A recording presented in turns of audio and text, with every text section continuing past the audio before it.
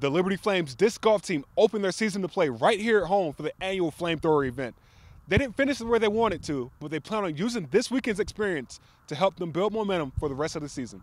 As a team, I think our B team and girls team, they played well. As far as the top players go, we did not perform very well. It was definitely well below our average, which is disappointing, but it definitely happens. And I think the key during these times is to remember that we're still amateurs, we're not pros. We all know what we need to work on, and it's pretty much all of us. Not any one person on our team played super great.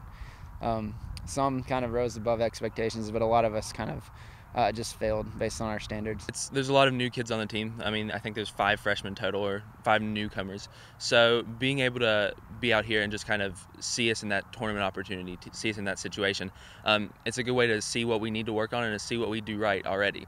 So going into the Brawl Series, where they don't have any gravity to the college series, will be good, because that'll give us another opportunity to see what we can improve on from this tournament. The rest of the season looks a little bit different than this. We're going to play what's called the Brawl Series. It's a local set of tournaments, about 8 tournaments long, and it's individual rounds. It's not collegiate. It's not we're playing in groups like we do out here with guys our age. So that'll give us a lot of practice for even the collegiate tournament at the end of our year, which is why we go out and do it. We like to get as much experience under pressure as we can.